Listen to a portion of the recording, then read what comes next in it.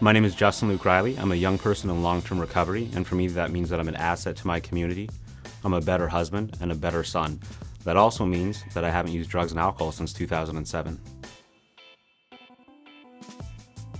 In the beginning of my alcohol and drug use, alcohol did for me what I couldn't do for myself. I felt better about myself. I could talk in front of people. I could go to school and be okay. But eventually, alcohol and drugs took everything from my life. My happiness, my family, the few friends that I had to my name, it just took everything from me. Before I found recovery, I could have been in a room full of people and felt alone and scared and hopeless. I didn't like the way I looked. I didn't like the way I sounded. I just didn't like who I was. When I was 19 years old, I attended my 7th treatment program. And finally, after all those years and different kinds of meetings that I had gone to and met with a lot of great people, something finally clicked. And for me, that was learning that I could contribute to life. That even in my circumstance, I had something that I could give to someone else.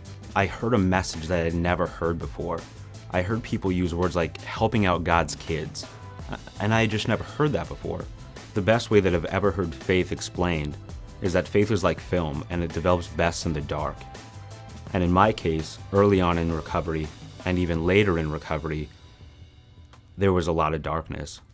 Leaders that had helped me even get to where I was at that point in time, they had passed away, committed suicide, or they themselves had overdosed or even gone back to prison in some cases. When I was able to resolutely make a decision that I was no longer going to live with alcohol and drugs in my life, regardless of circumstance, my life started to change.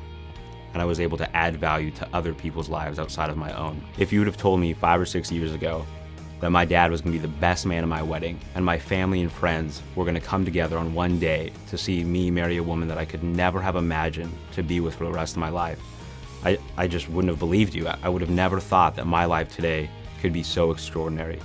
Not only filled with faith and family, but a lot of fun. I get to meet with some amazing people all over the country that are also young people in recovery and also people that are outside of this recovery movement that absolutely believe in what we're doing, and that's helping other people and seeing what we can do to contribute to society.